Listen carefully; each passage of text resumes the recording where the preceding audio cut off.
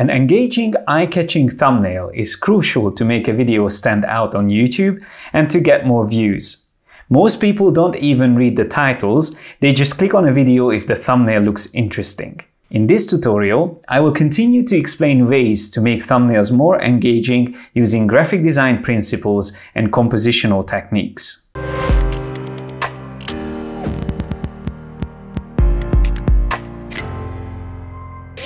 Contrast is one of the most important aspects of design, and it also applies to YouTube thumbnails. And you can utilize contrast in many different ways. You can either put contrasting colors together, contrasting tonal values together, and you can also create contrast by using adjustments and filters like sharpening and saturation. Now here's a good example of a thumbnail that was auto-generated from the video itself. So this is something that you should always avoid, and always make sure that you create a custom thumbnail instead of relying on the YouTube engine that would generate thumbnails for you. So this is the actual thumbnail on YouTube for the announcement trailer for season 4 for the amazing series called Last Kingdom on Netflix.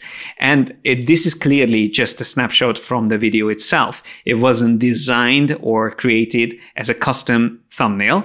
So I would like to show you how this can be improved by introducing contrast and make it more exciting. The best filter, what I would normally use, is the camera raw filter. But before you would normally apply this, you should choose Convert for Smart Filters.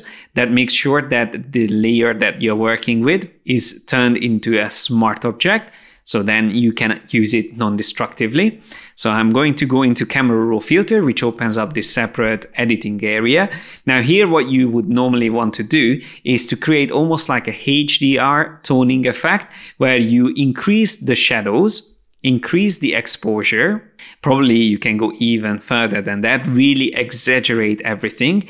And then you can probably increase highlights a little bit, whites and blacks. You can also drag to the right or the left, whichever creates more contrast. In this case, dragging it to the left is probably better.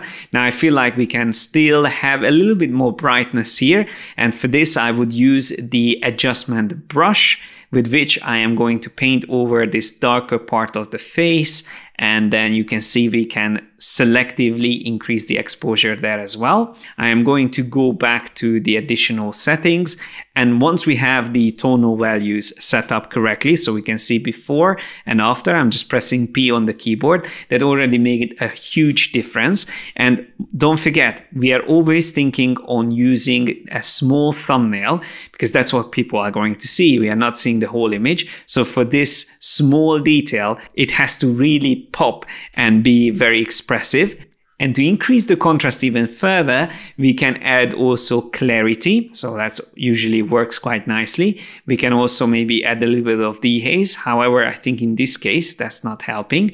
But what's definitely going to help is to increase vibrance and saturation. So that once again, from a distance, you will see it actually works okay. When we look at it close up, it can be overcooked. And of course, I wouldn't use this on a poster, but for a YouTube thumbnail, which is tiny, it's these exaggerated adjustments and changes that's going to make it work. Now, one other thing that I would normally do is to also add sharpening. So from the sharpen tab, we can increase sharpening. And once again, you can go crazy. Normally, I wouldn't go this far, but because we are working on a thumbnail, I would normally do this. Maybe add a little bit of noise reduction, just so you don't start introducing also a lot of noise into the composition. But now if we accept these changes, we can see before and after.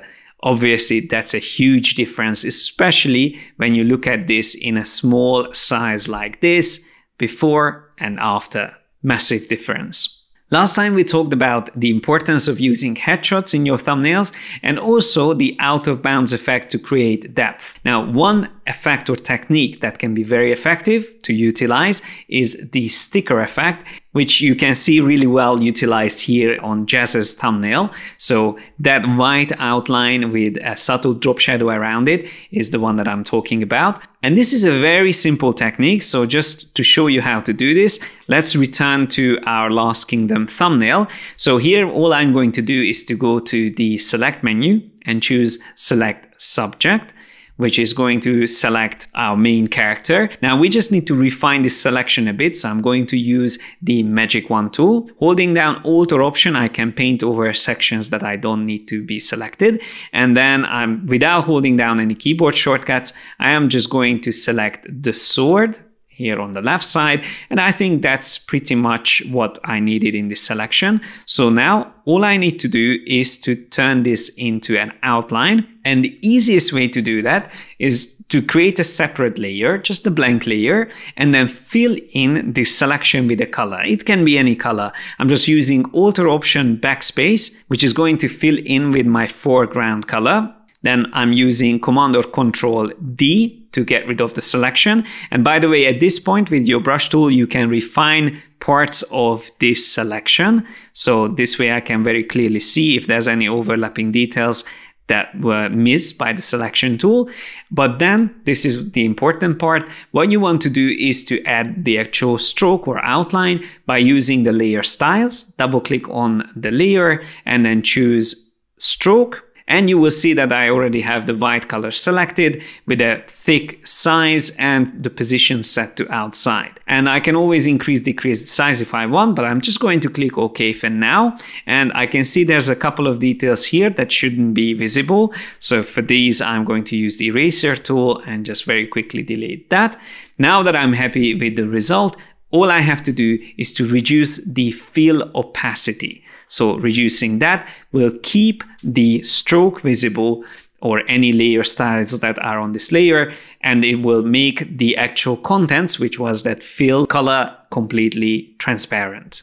But to make the sticker effect work even better, I can then go back into the layer styles and also add drop shadow, which will separate it even better from the background. We can increase the opacity. Maybe also we can add a little bit more distance and spread and size to whatever effect you like. Don't forget, you can also drag and move the shadow around while you are clicking on the thumbnail, and that's going to create an even more separated and more sticker-like effect.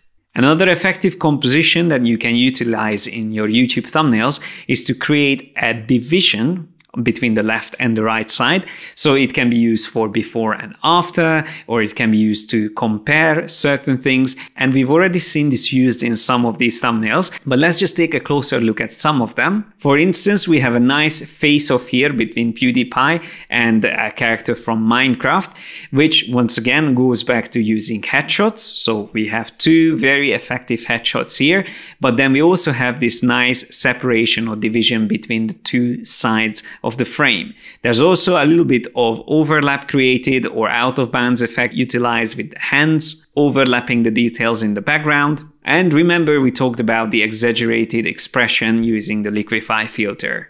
Another example of this divided composition would be Jazz's thumbnail, where we have Jazz's headshot as the divider between two compositions, the one on the left and then the one on the right. Now, the blur effect that we can see here is also a very common technique that's used to make you want to click on the thumbnail. So especially if there is like a final result or a reveal in the video, that's usually not a good idea to show in your thumbnail, because then people won't be that interested to see what it is all about. So using blur effect for that reason can be very effective in thumbnails, which we can also see with Peter McKinnon. He's showing the one on the left side, which was the cheaper design, but then we have a quite strong blur here on the right side with the more expensive design, which once again makes us excited and interested to see what it actually looks like. And then last but not least, I would like to remind you not to use the bottom right corner of your thumbnail